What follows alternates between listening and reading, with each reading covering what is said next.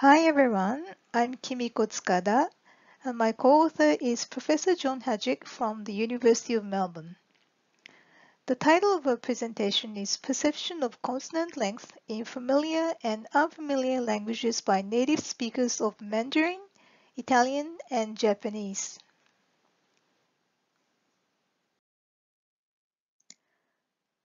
Although our movements are a bit restricted at the moment, and we need to present virtually rather than physically for now, opportunities to communicate in non-native languages are likely to increase.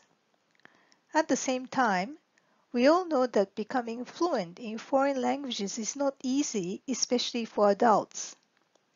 We believe that current understanding of how individuals process typologically unrelated multiple languages is insufficient, and we would like to try to fill this gap.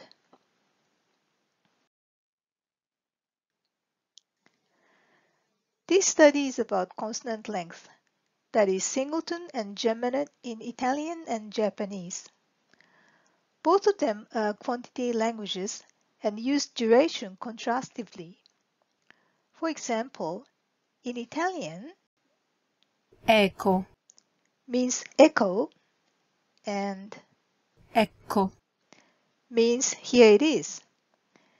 In Japanese, ika means below and ikka means lesson 1. These pronunciation characteristics are known to be difficult for non-native learners, but as you see, this is important for communication.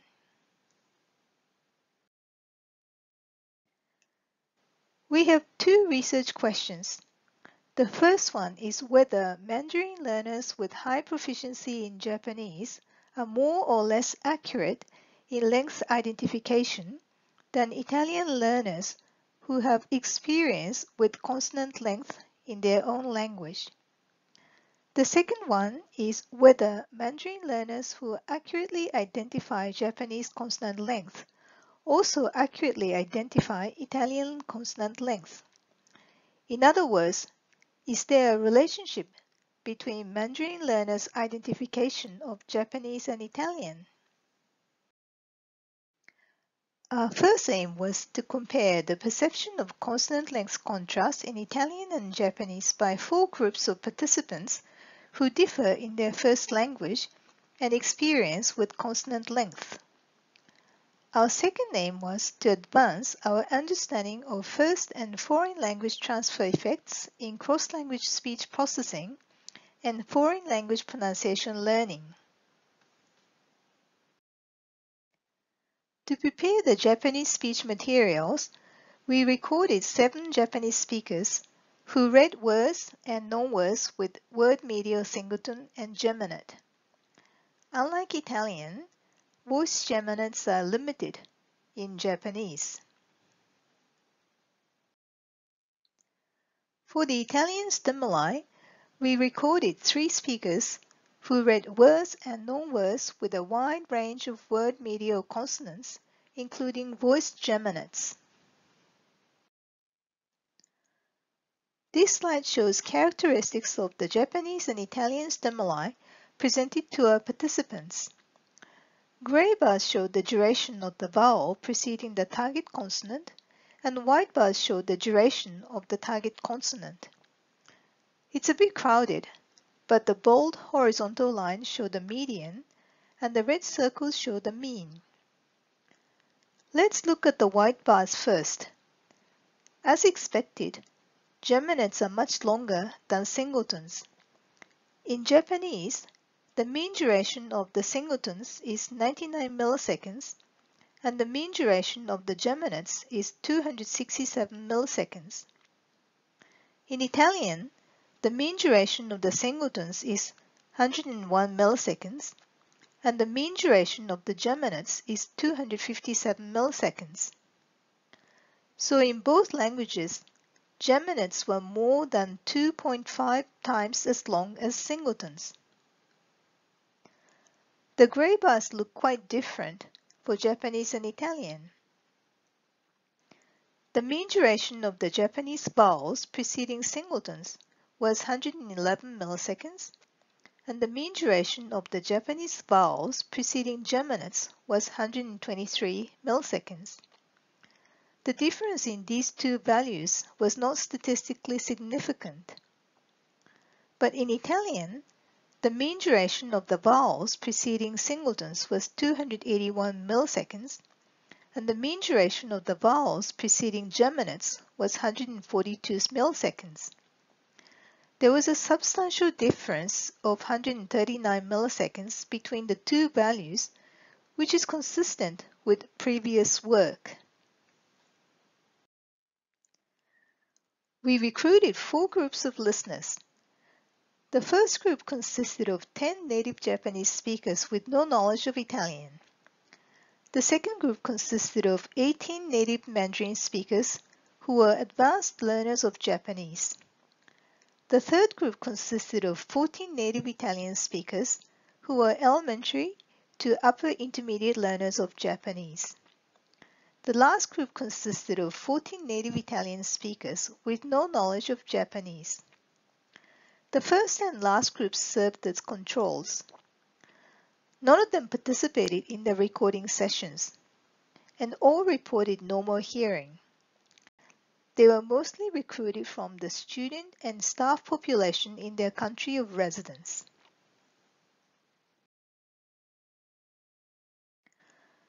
What we asked our participants to do was an identification task. They heard a word or non-word and decided if it had a geminate or not in the word medial position. And it was a self-paced task.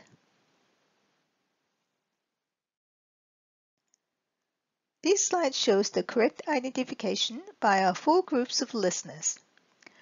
Gray bars are for the Japanese stimuli, and white bars are for the Italian stimuli.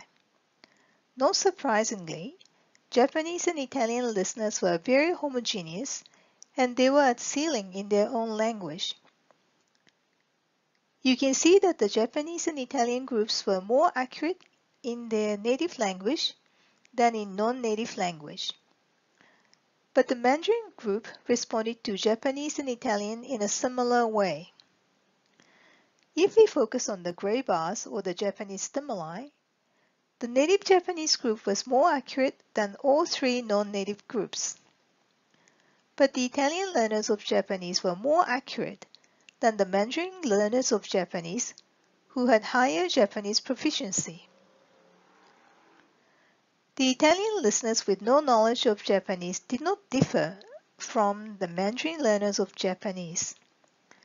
So, a combination of Italian knowledge and Japanese learning experience may be necessary for accurate identification of Japanese consonant length. If we focus on the white bars or the Italian stimuli, both groups of Italian listeners were more accurate than the non-native groups. But the Japanese listeners with no knowledge of Italian were more accurate than the native Mandarin listeners.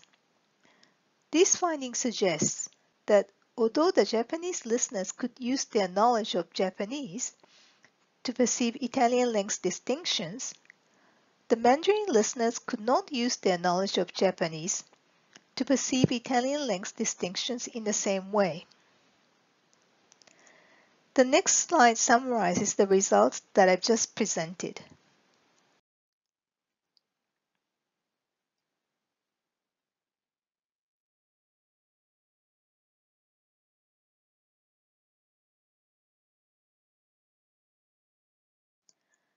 This slide shows the correct identification of the Japanese long and short consonants. Gray bars are for the long consonant or geminate, and white bars are for the short consonant or singleton. You can see that the Mandarin listeners were more accurate for the geminate than for the singleton, but other groups were more balanced. If we focus on the geminate, the native Japanese group was more accurate than all 3 non-native groups who did not differ from one another. For the singleton, the Japanese group never misperceived any tokens and could not be included in the analysis. Of the 3 non-native groups, The Italian group with Japanese experience was more accurate than the other two groups who did not differ from each other. Thus, while the Italian learners of Japanese were less accurate than the native Japanese listeners for the Geminate, they were more native-like for the singleton. As for the native Mandarin listeners, even with advanced proficiency of Japanese, they did not outperform the native Italian listeners with no Japanese experience. The next slide summarizes the results that I've just presented.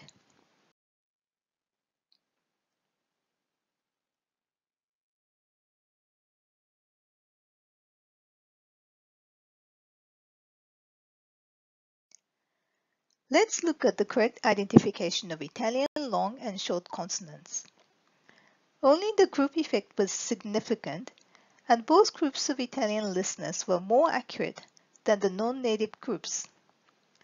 The Mandarin group was interesting because they were more accurate for the target singleton in Italian, but more accurate for the target geminate in Japanese. The next slide summarizes the results that I've just presented.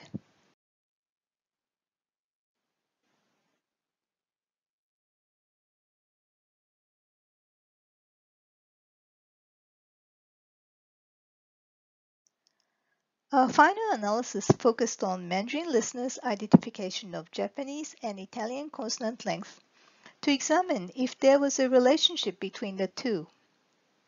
This slide shows the percentages of correct consonant length identification by 18 Mandarin learners. Percentages of the Japanese stimuli is on the x-axis, and percentages of the Italian stimuli is on the y-axis. Although it may look like there is a positive correlation, when we moved an outlier, the correlation became non-significant. So as a group, length identification in Italian and Japanese by Mandarin listeners may be unrelated.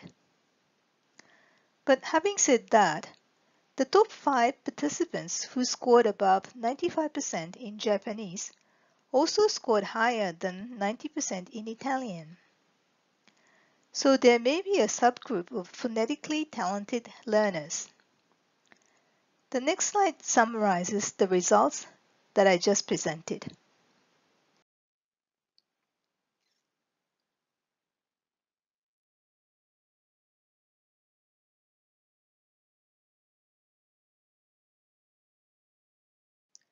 Firstly, based on the results from the advanced Mandarin learners of Japanese, we would like to conclude that speech processing skills acquired in one foreign language, Japanese, may not automatically transfer to another foreign language, Italian.